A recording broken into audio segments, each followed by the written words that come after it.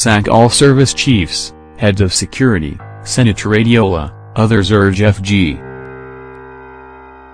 Senator Solomon Olamilekan Adeola, the senator representing Lagos West, has urged the presidency to sack all the service chiefs and heads of security in the country. Adeola noted that President Muhammadu Buhari needs new ideas from fresh minds to end frequent killings in Nigeria. He said this in response to an instance cited by Senator Solomon Olamilekan Adeola, representing Nasarawa South constituency, Vanguard reports. Senator Adeola, drawing the attention of the Senate to the crisis in the southern district of Nasarawa by armed militia, said that the armed militia are occupying 4 out of 5 local government areas in the above-stated district.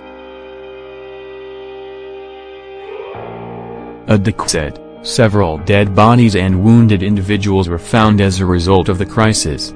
A number of senators responded to the issues raised by Adeola. Senator Philip Junka said, "This act is barbaric. This is disheartening, seeing people killed. Some people have been identified as the killers. We cannot fold our hands and do nothing about it. We should urge the federal government to face up to these people." Senator Dino Melaye remarked thus, "I am disturbed that month after month, we are still talking about security infrastructure. If people keep dying, who are we reviving the economy for? We want to see a working security program."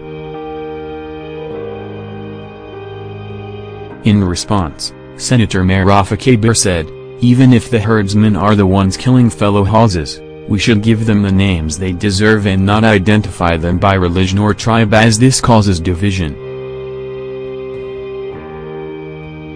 Let the federal government stand up to these people." Senator Emmanuel Bwaka, "People are dying in their numbers, judgment is waiting for everybody if we don't take this matter seriously." Senator Ben Murray Bruce in his opinion said, "There is a complete failure in leadership. Some bandits use weapons from the Army, Navy to attack civilians. I am worried about the security of our nation and our people."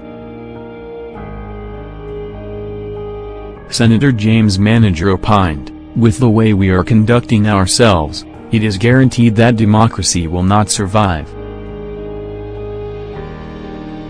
Pay attention to Nigeria. Senator at Ben Murray Bruce, "We are getting tired of rising up to observe a minute silence for lost lives.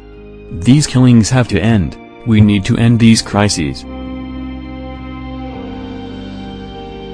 At length, the Senate resolved to do the following: urge President Muhammadu Buhari to order the armed forces and other security personnel to come to the aid of Nigerians and restore peace throughout the country, and mandate the House's ad hoc committee on the review of the security infrastructure to investigate security-related issues. Meanwhile, we reported that the Taraba government had said that it no longer had confidence in the federal government security apparatus deployed to the state. The government's position was made known by the senior special advisor to the Taraba state governor on media and publicity, Dan Bala Abu, who spoke to journalists on Friday, March 30.